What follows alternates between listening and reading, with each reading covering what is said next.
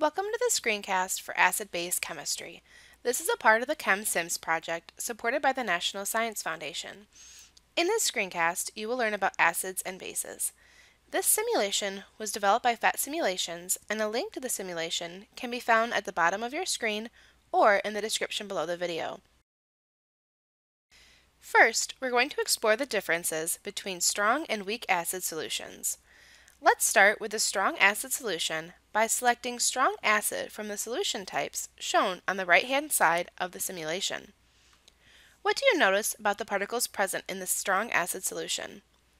You should notice the different types of particles as well as the amount of each particle type.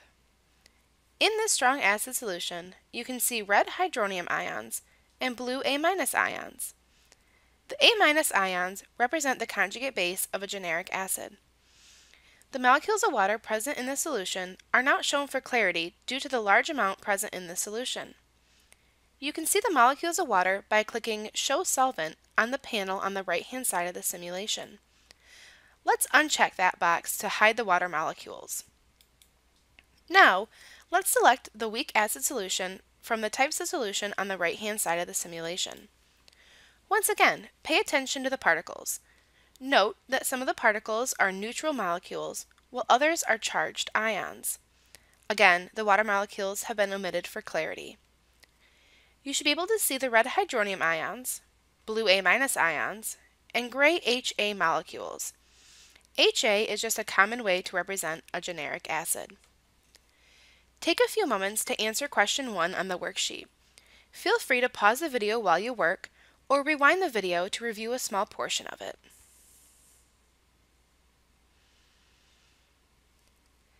Now let's compare the strong and weak acid solutions side by side.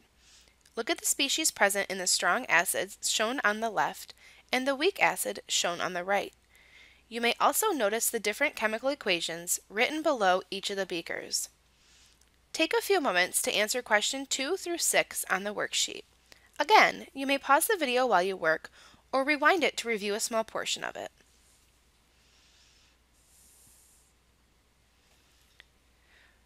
For the first part of the screencast, we looked at both strong and weak acid solutions using the molecule view. Now, we're going to look at the strong acid again. This time, we're going to switch to graph view on the simulation by clicking Equilibrium Concentration under Views. The graph view shows a graph with equilibrium concentrations on the y-axis and the particle type present in the solution on the x-axis. From the graph, you should be able to determine the equilibrium concentrations for each species present in the selected solution.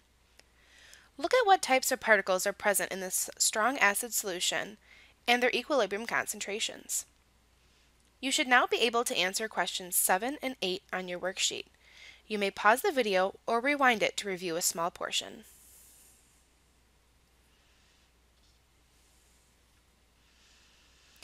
We can also view the graph for a weak acid solution by selecting weak acid from the types of solutions. Pay attention to what particle types are present in this solution and what their equilibrium concentrations are. You should now be able to answer question 9 and 10 on the worksheet. Again, feel free to pause the video or rewind it to review a small portion of it.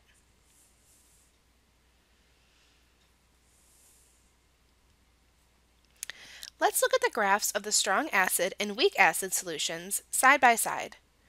Compare both types of particles present as well as their relative equilibrium concentrations. Based on what you observed using both molecule view and the graph view on the simulation for both strong and weak acid solutions, answer questions 11 and 12 on the worksheet. Again, feel free to pause the video or rewind it to review it.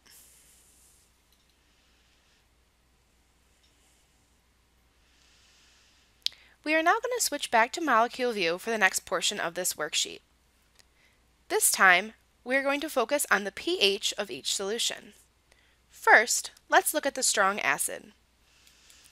Let's see what happens when we insert the pH meter into the solution. Make sure to pay attention to the different species present in the solution, as well as its pH. Now, let's look at the weak acid solution and its pH. Once again, Pay attention to the pH meter and the species present in this beaker. Finally, let's select water and look at its pH. We can look at all three of these solutions side by side: the strong acid, the weak acid, and the water. Compare the pH for all three solutions. What do you notice about the concentration of hydronium ions in each solution? Pay attention to how the concentration of hydronium ions affects the pH level for each solution. You should now be able to answer question 13 and 14 on the worksheet. Once you've completed those questions, you can now answer the questions on the rest of the worksheet, but it will require you to access the simulation on your own.